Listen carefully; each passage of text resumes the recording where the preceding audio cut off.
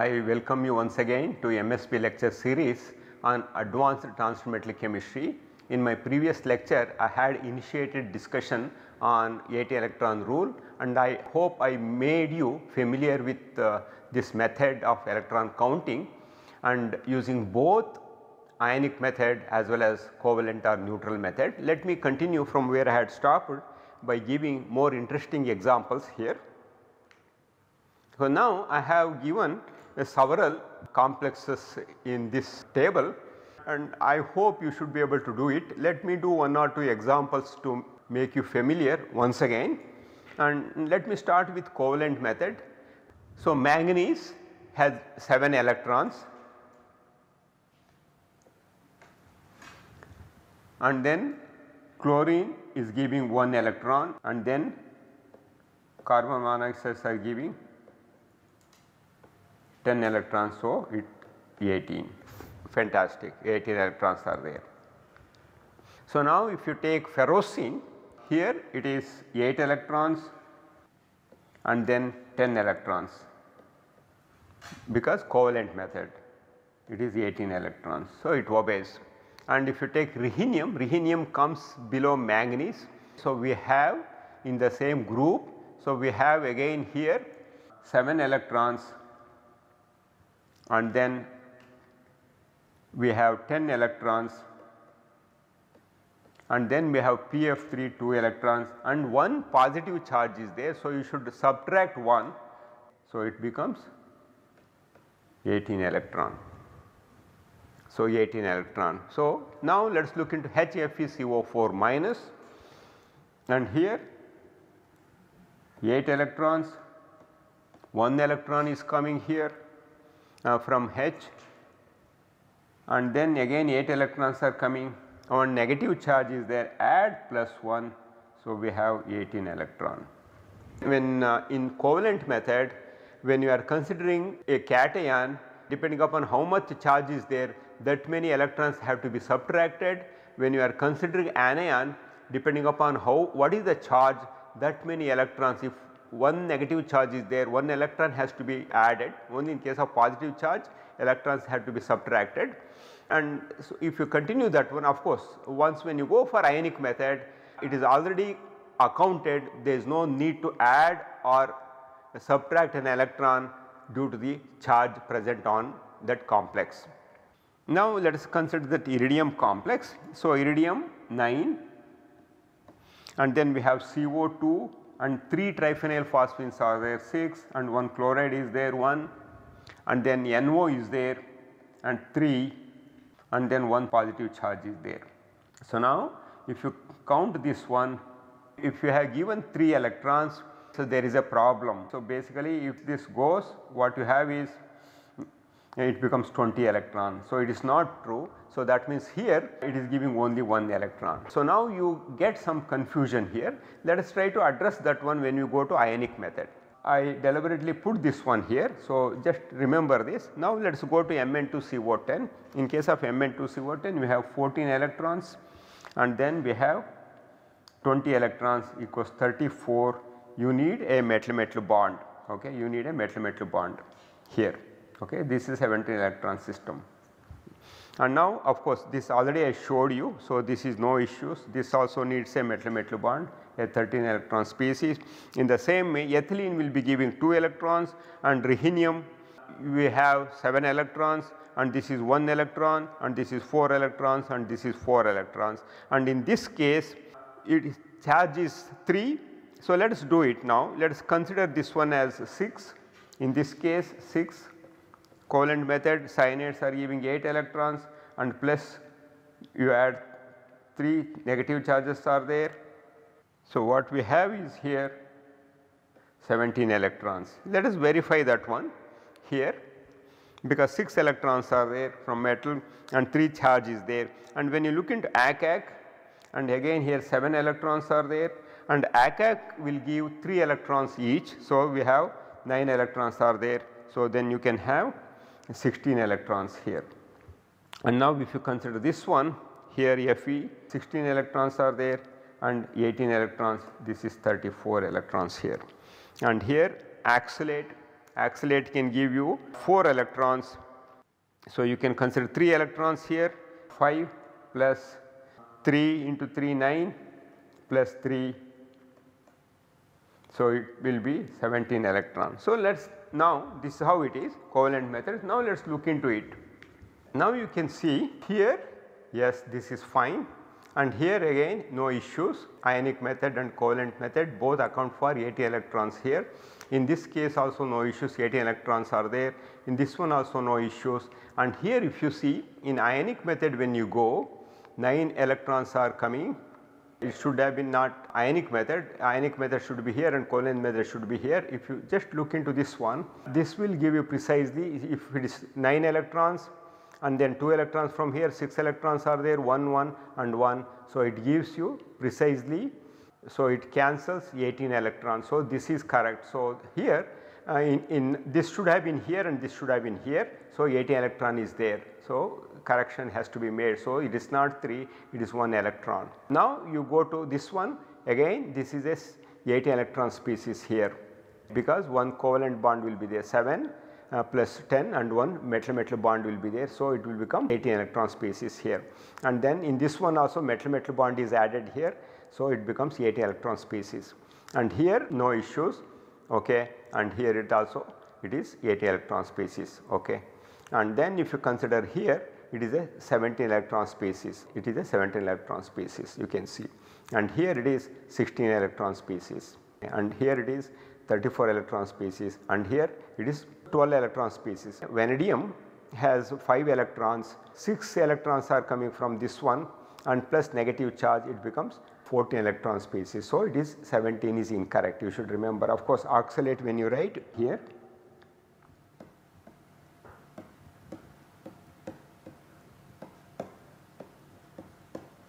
this is something here, and of course, the electrons will also be coming from this one. You have to consider that. You should be able to write in this fashion, and sometime of course, when it is coming, so these 2 electrons will be coming here. So, it becomes essentially what happens, 2 plus 2 4 plus 4 8 electron species it becomes. Now, another interesting thing is you can also use this 18 electron rule to identify an unknown transfer metal in a given compound, provided we say that the compounds obey 18 electron rule.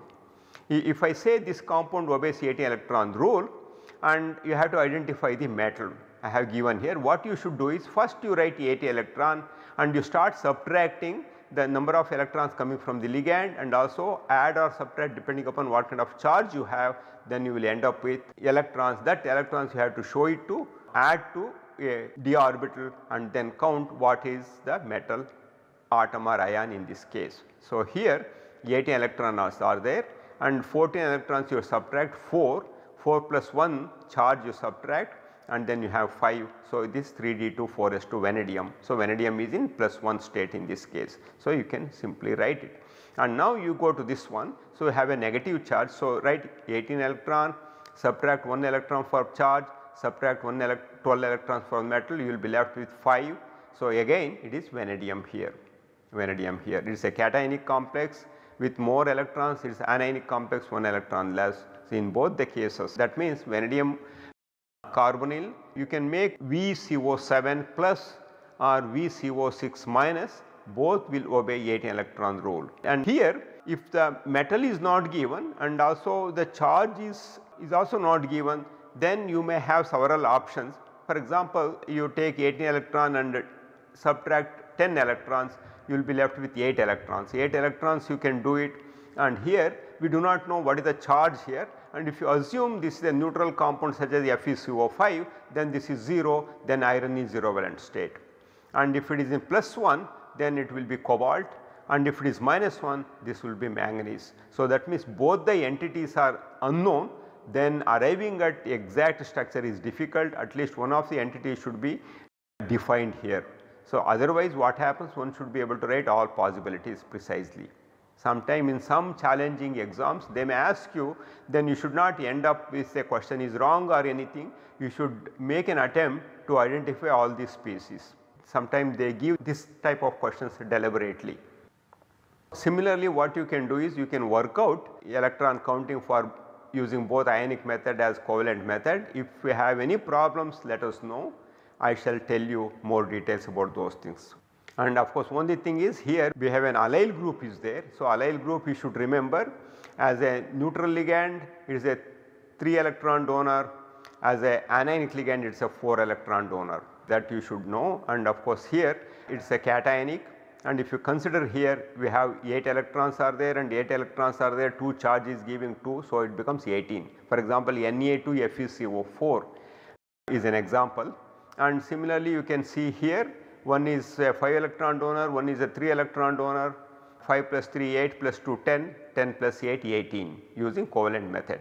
In ionic method, so this will be 6 electron, this will be 4 and iron is 6 electron. So, 6 plus 4 10, 10 plus 6 plus 2 18, you should be able to write in the same fashion. Now, this will become 8 electron complex, because you have, if you just look into this one, charge is there.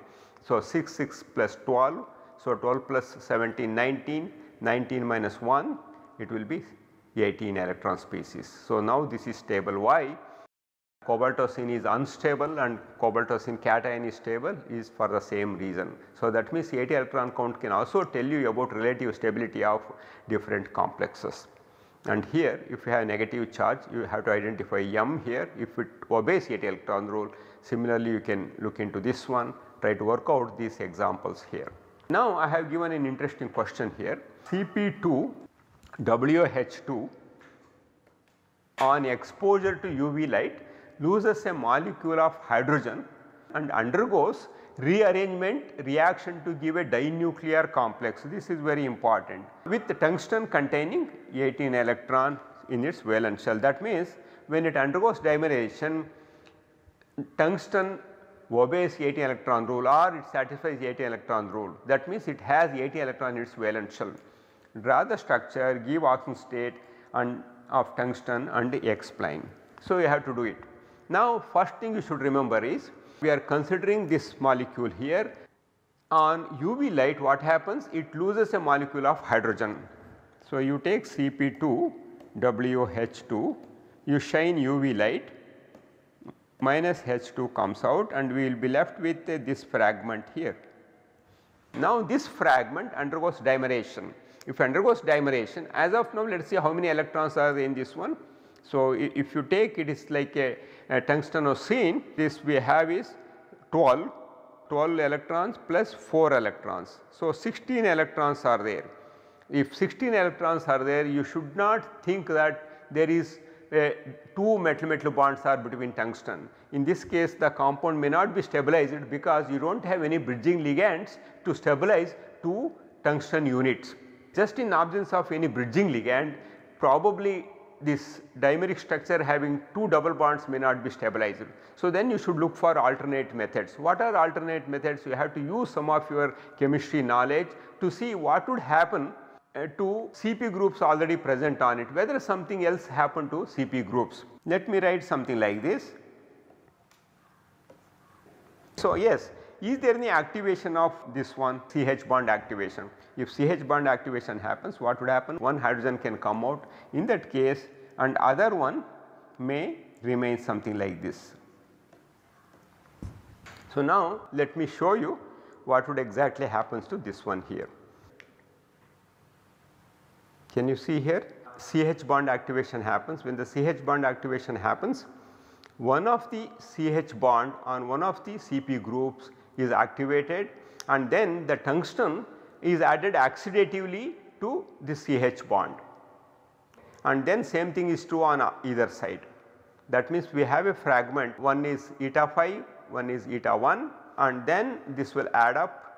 That means, at the end what happens, both of them are eta 6 in case of both of them, but here it acts as eta 1 and in this case it acts as an eta 1. So, additional eta 6 you have eta 1 and then 2 electrons are there. So, now let us try to write electron count for this one, it becomes very clear here.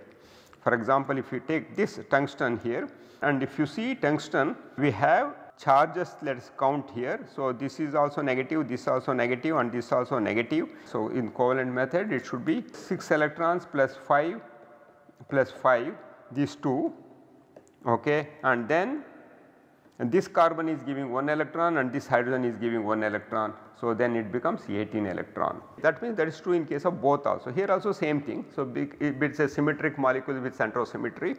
And now let us look into ionic method. Ionic method, if you consider, if you see 1, 2, 3, 4. So, all are anionic ligands. So, tungsten should be in +4 state. If it is in +4 state, we will be left with only 2 electrons, and then this is 6 electron donor and this is 6 electron donor, and now this is H minus 2 electron donor, and now this is carbon minus charge, it is a 2 electron donor. So, it is 18 electron species. So, you should be able to write here 8 electron species, and now the structure is drawn and oxygen state is +4, we know +4, oxygen state of tungsten is 4 plus, or one can also write like this.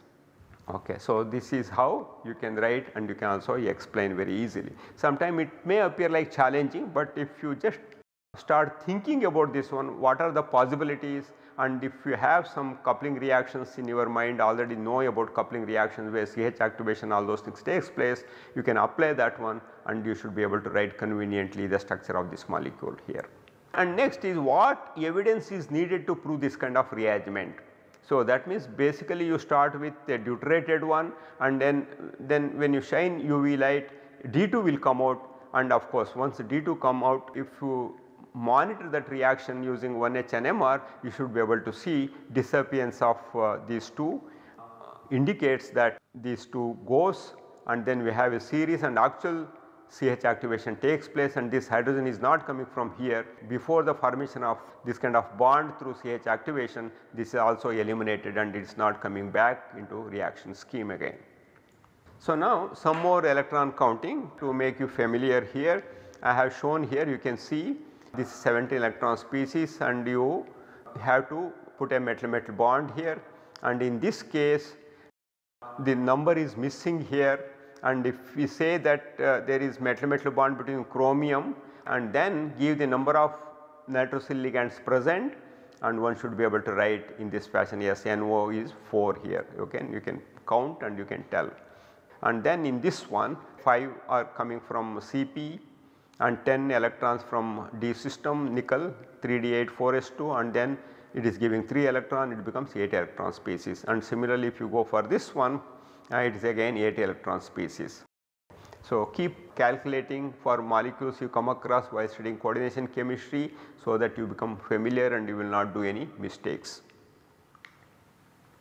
Okay. And if you take this one, you should be able to write again, and if you see 4 nitrosyl groups are there, and you can confine 2 nitrosyl group completely contributing to 1 chromium, and here it is C5, we take 5 electrons, and here we have 6, 11. So, 6 plus 6 12. So, 12 plus 6 18, and there is one metal-metal bond. So, that means here what you have is the 70 electron species, because this one is giving 5 electrons, and then this has 6 electrons, and this is 3 and this is 3, 6 electrons, we have 17 electrons are there. You need one chromium to chromium metal-metal bond. So, that explains why we have a bond here. Now, we have another interesting ligand here. We have an heterocyclic carbene, that is also a neutral ligand, and it is a 2 electron donor. Now, ruthenium is there, and ruthenium is attached to chlorides. We can go directly to ionic method. We know that ruthenium is in +2 oxygen state, ruthenium is 2 plus, so that we have 6 electrons are there coming from ruthenium, and then 4 electrons are coming from chloride ions. And then substituted pyridines, we are getting 4 electrons, and then CO is giving 2 electrons, and then N heterocyclic is giving 2 electrons. So, we have 18 electrons. Now, look into more, of course this I already showed you. So, it is a linear geometry is there. In this one it is a 3 electron donor. So, if you take 5 plus 10 plus 3, 18 electron species. And now if you consider this one, the bent one is there. In this case what you can do is you can take iridium is 9 and 4 and CO2 and Cl1 and charge -1, and then how many we are plus plus 1 electron donor, okay, bent. So, it becomes 16 electron species. So, you should be able to write. So, NO when it is bent, it is a 1 electron donor, when it is linear it is 3 electron donor. So, that is also verified in this example. Now, I have given a system here, and in this one you have to identify the metal species. Just try to work out about this one. In my next lecture I shall tell you about how to identify in this kind of interesting 18 electron puzzles the metal ion.